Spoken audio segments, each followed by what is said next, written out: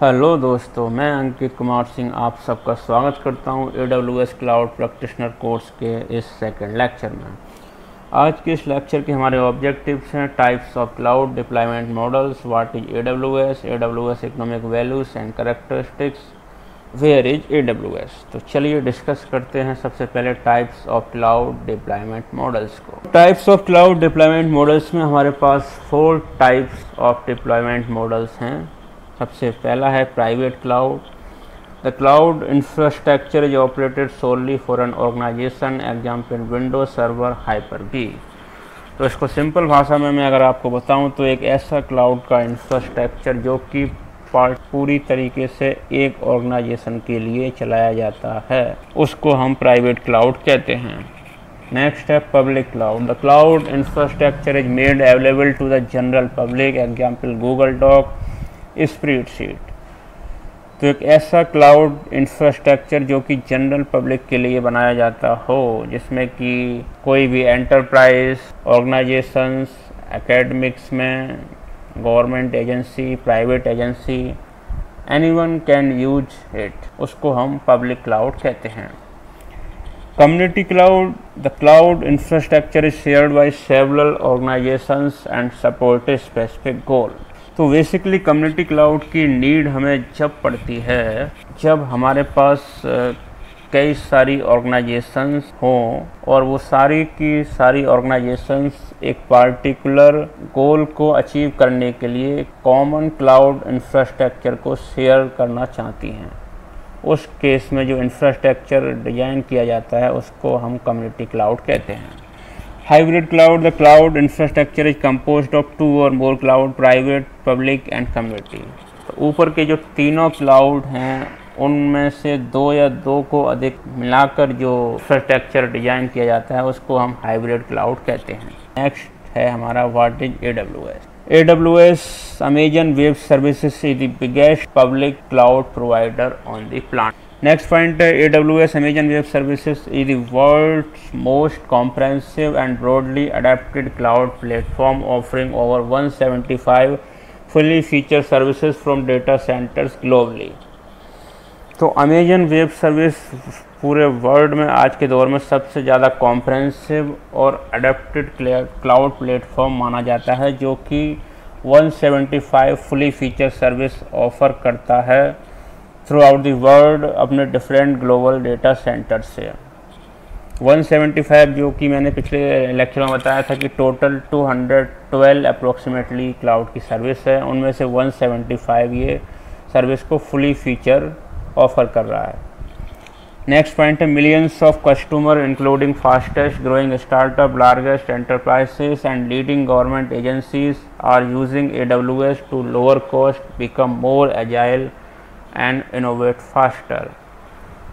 तो आज के इस इनोवेशन और कंपटीशन के दौर में सभी डिपार्टमेंट जैसे कि स्टार्टअप हो गए, एंटरप्राइजेस हो गए, बड़ी बड़ी ऑर्गेनाइजेशंस हो गई, गवर्नमेंट लीडिंग एजेंसीज भी इवन AWS को यूज कर रही हैं, जिससे कि उनकी जो सर्वर मेंटेनेंस की कॉस्ट है वो कम हो सके और वो अपने आप को ज़्यादा एजाइल और इनोवेट फास्टर बना सके। Adobe and Netflix are examples of well known big companies who are using AWS cloud.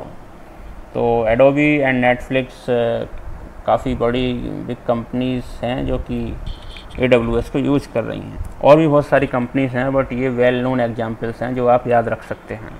Okay, next है AWS economic values and characteristics. तो पहला कैरेक्टरिस्टिक्स है द लीडिंग क्लाउड प्लेटफॉर्म। इतने सारे डिफरेंट क्लाउड प्लेटफॉर्म पूरे world में हैं, but AWS leading cloud platform का रोल प्ले कर रहा है। Largest community of customers and partners. तो इसकी जो पार्टनर्स एंड कस्टमर्स की है पूरे वर्ल्ड में आज के दौर में सबसे बड़ी कम्युनिटी है, क्योंकि इसके कस्टमर्स तो इंक्रीज डे बाई डे हो ही रहे हैं, बट मैं पार्टनर्स की बात करूं तो वो भी अप्रोक्सीमेटली पूरे वर्ल्ड में आई थिंक 10,000 पार्टनर्स AWS के हो चुके हैं।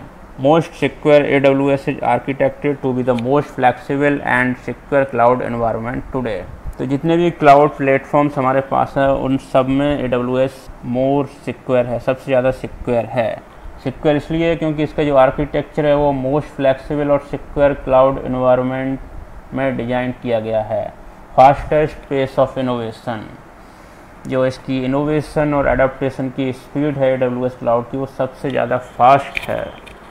कस्टमर्स एंड क्लाइंट के हिसाब से वो हर समय अपने आप को एडाप्टेड और इनोवेट करने के लिए रेडी रहते हैं। Most proven operational expertise. Next है मोस्ट फंक्शनैलिटी।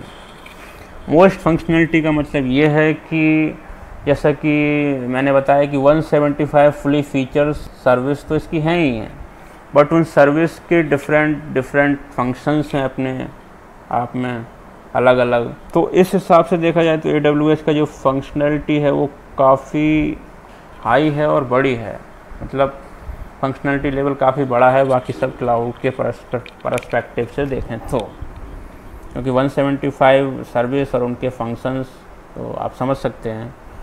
नेक्स्ट है वेयर इज AWS। AWS कहाँ है? Global network of AWS regions.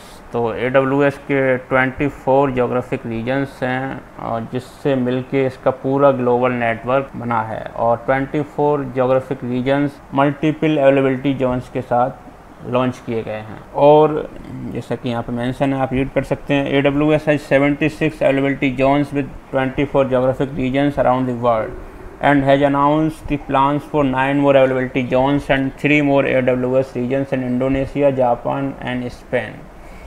तो 24 तो हैं ही इसके, बट ये 3 more geographic regions with 9 availability zones के साथ लॉन्च करने की प्लानिंग भी अनाउंस कर चुके हैं, जो कि इंडोनेशिया, जापान और स्पेन में होने वाले हैं।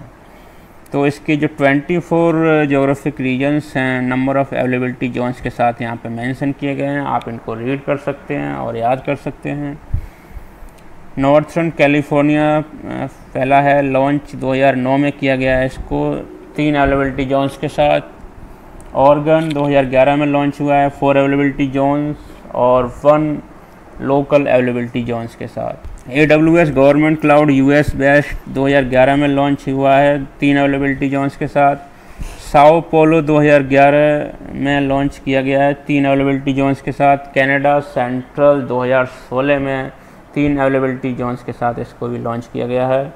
OEO 2016 में 3 अवेलेबिलिटी जोन्स के साथ लॉन्च हुआ है। AWS government cloud US east में 2018 में ये 3 अवेलेबिलिटी जोन्स के साथ लॉन्च किया गया है। Northern Virginia 2006